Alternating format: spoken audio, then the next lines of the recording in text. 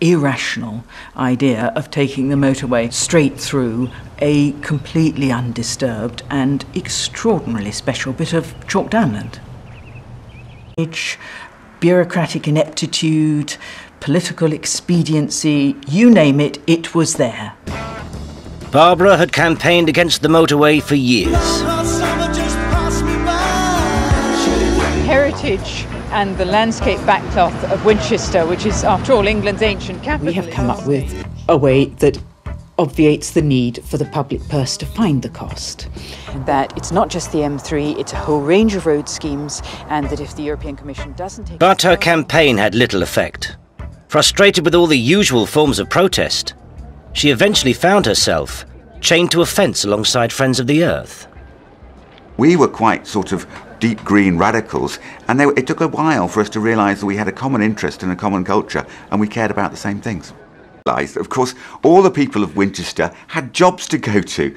They couldn't spend the time needed to actually prevent the road from being built. What happened very quickly was a group of scruffy hippies from the universities of England suddenly turned up. They were the ones with the time, they were the ones with the passion, and they could actually be there every day as was needed.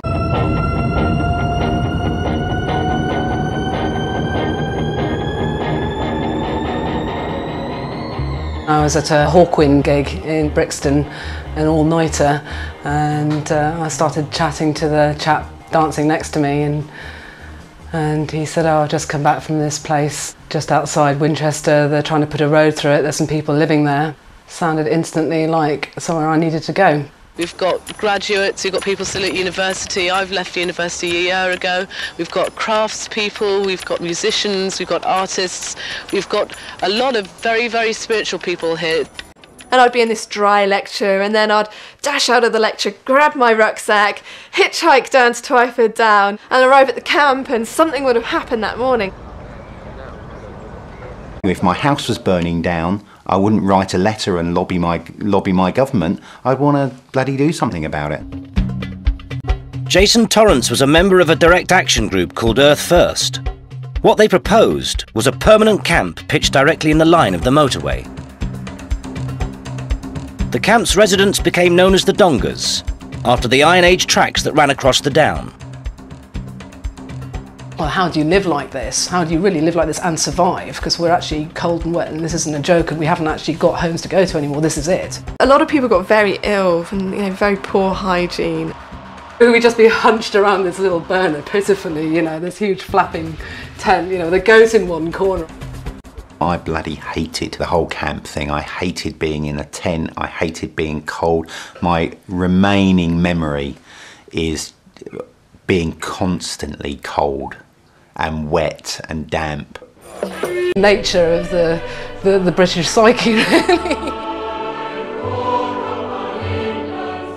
Just indicates the anger that people express over what is being proposed. The devastation of this countryside is unacceptable.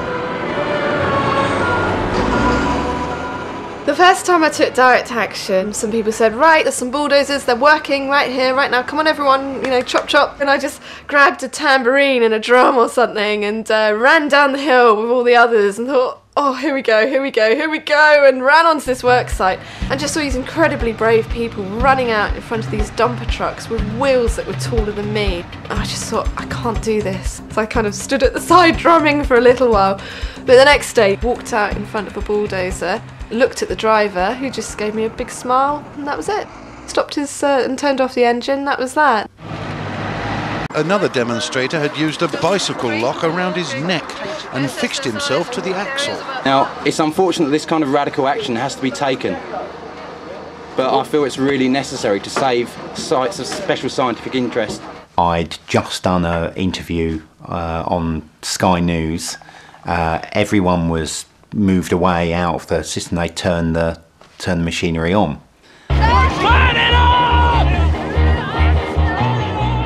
And just one word entered my head at that time, which was... The onlookers became enraged when the crane suddenly burst into life, with the demonstrator still shackled under the vehicle. They feared for his life. At that moment, it really became apparent to me that I was prepared to die for this cause. some of the actions taken by the protesters were pretty extreme. I do remember one particular protester holding a very young child standing in front of this extremely large bulldozer, and it was an extremely dangerous thing to do. I just couldn't contemplate how he would do it. And that was really why the extreme actions had to be taken in terms of security measures on site to actually progress the work.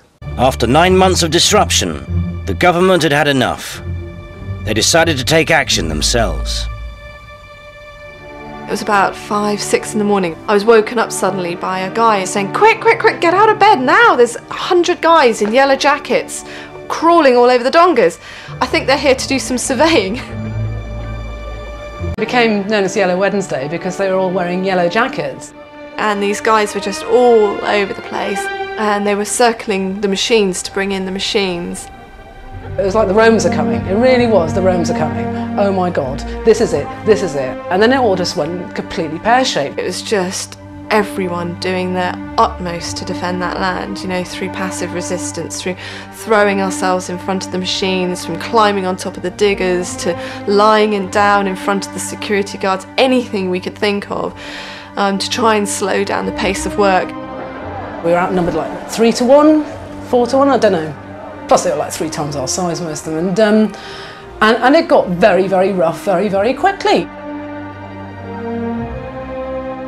The security guards were almost going out of their way to hurt us as much as possible. They would grab you by your hair, I had long hair at the time, grab you by clumps of hair and just drag you over flints, through hawthorn, through brambles, you know, throw you onto metal, that kind of thing, just deliberate violence.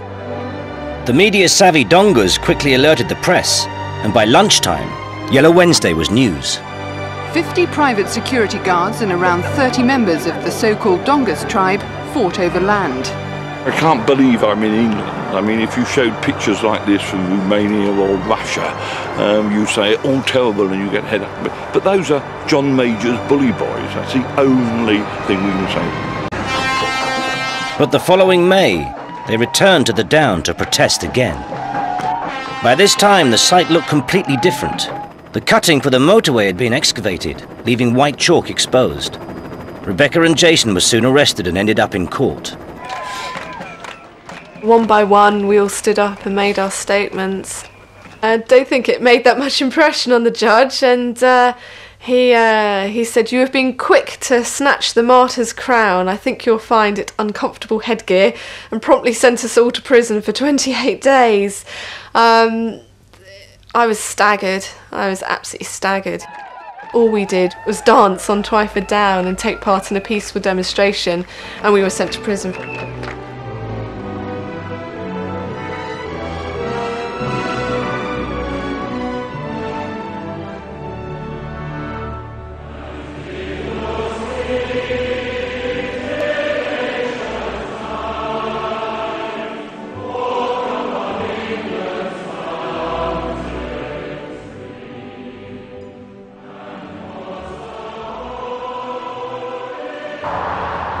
I try and go there as little as possible. I'd certainly never drive through it, just on principle.